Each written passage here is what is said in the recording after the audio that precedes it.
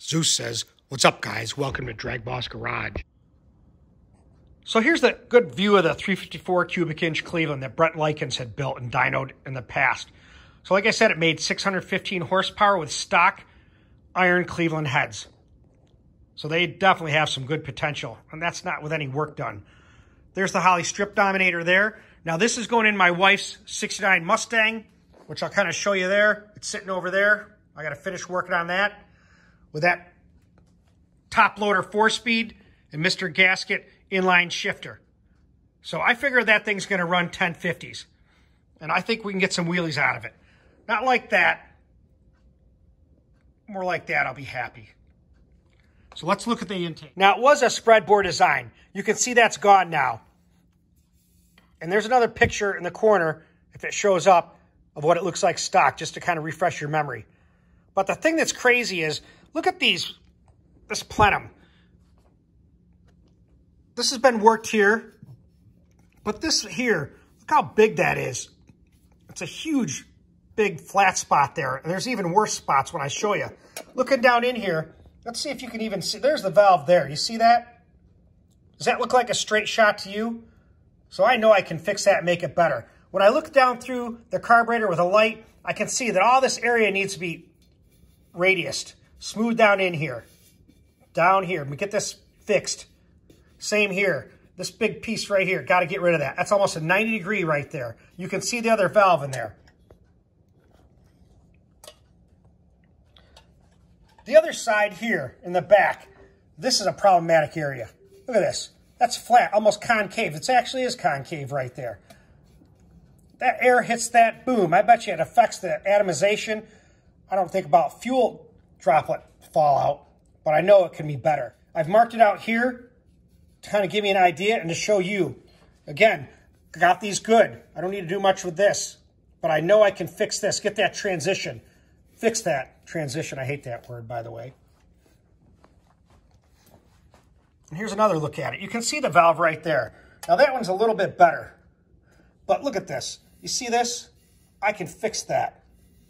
Remove that. Because when you look down through the carburetor, you can tell the air hits this and it has to go underneath. I want to smooth that radius because it's like a 90 degrees.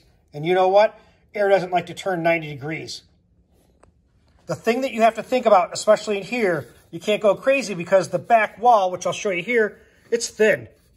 You know, it might be 1/8 of an inch, 1/4 of the inch.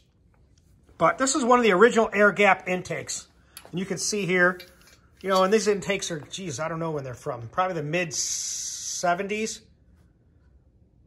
I remember seeing them in '83 when I had got my first Cleveland going a couple years prior to that when I was 16. So that's our plan. Now here's what it looks like with the adapter for the 1050 on a 4150 manifold. Look at, there's a ledge here. I mean, that ledge is like a 1/4 inch. Same here. I know I can blend that thing to bring it all in there. It's a lot of work, but I said, what the heck? I got to at least try it. Never did any porting, so let's see what I can do. I also found another adapter. Check this out. So when I dyno this, I got to try this. I love these spacers. They just look awesome. And when I get a short going, I'll show you a little trick that I learned to take about 1/10 off your 60 foot. But I love how that is all machined out of there. I mean, it just looks like the air is going to go flow right through there, you know? So we're going to have to try these spacers. We'll dyno test them with each one. We'll see what we can do.